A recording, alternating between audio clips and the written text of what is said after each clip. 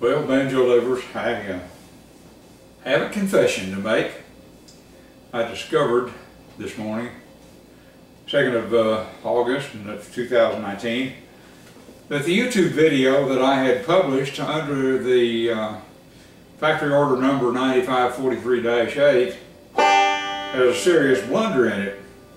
It's a good banjo, but it turns out that 9543-8 does not have a decal inside the rim, either a scratched up repro or the original Gibson Kalamazoo decal.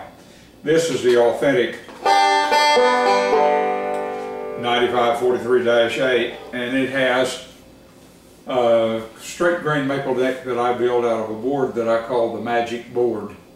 I built 7 necks out of this, and all with the old Brazilian rosewood fingerboards, and all those necks sounded extra good.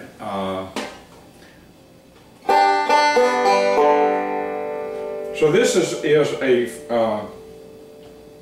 4-screw TB1 with a pre-war flange that has been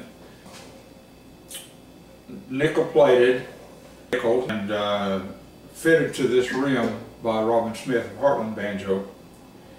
It has a Gary Sotheby bridge, punched pre-war Presto, the original pre-war armrest. I believe all the hook hardware and resonator hardware, I think that's all original too. And it has a set of the Czech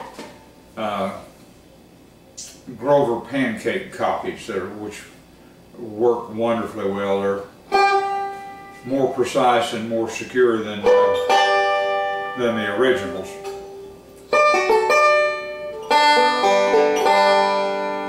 So this has a Price Classic no-hole tone ring and a geared 5th, pre-band ivory nut, and 5th string pip. Sample of the sound here.